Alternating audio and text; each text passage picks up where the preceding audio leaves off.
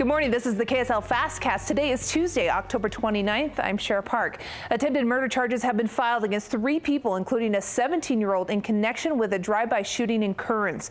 The shooting happened last Monday, and bullets were fired towards a man playing in his front yard with 3 children. Fortunately, no one was hurt, but police believe the shooting was in fact gang-related.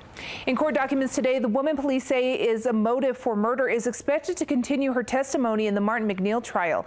Gypsy Willis testified on Friday that she and MacNiell had a sexual relationship that started in 2006 and continued through the time of MacNeill's wife's death. MacNiell is accused of murder and has pleaded not guilty, again, to his wife's death, her name Michelle. And later today, the Board of Education for the Jordan School District will hear arguments about the proposed $495 million bond to improve and build schools. The bond would mean 11 more schools in the growing district, but would cost homeowners about $300 a year. Opponents say the district would add more schools with less money than it's asking for. And let's check out the Fastcast forecast for today. Salt Lake with a high of 50. We're going to have scattered showers all throughout the valley. Up in the mountains, we're looking at snow already. Parley's is really getting hit right now. And then down through St. George, same thing, kind of a mixed bag day, as Grant would call it. Showers throughout the valleys.